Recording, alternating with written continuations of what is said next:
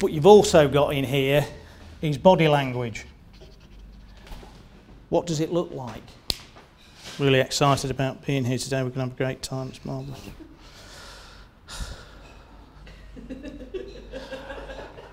Really excited about being here today. It's going to be great. It's going to be a marvellous time. Hopefully you saw the difference. So there's something here about the body language that you see as well. Is that person hearing you, or are they actually listening to you and taking it on board? The distorted message itself can come from many, many different things.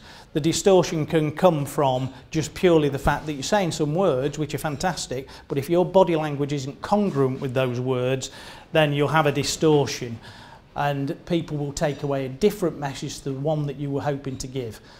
And that's interesting when people are lying as well, because often they can be saying something, but the body language is saying something completely different.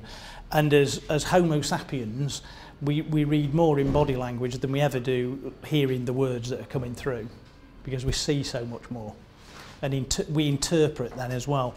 So our own assumptions and our own attitudes and our own beliefs all come into that. Well, when he did that, I think this. So you start to have gut instincts about it. And all of that fills in this gap.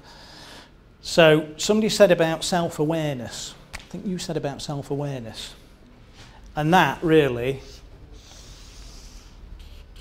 is what you've got to be in there. You've got to really start to be self-aware about what it is that you're communicating, and then making sure that the other person's aware of it by using all these areas here in order to do that.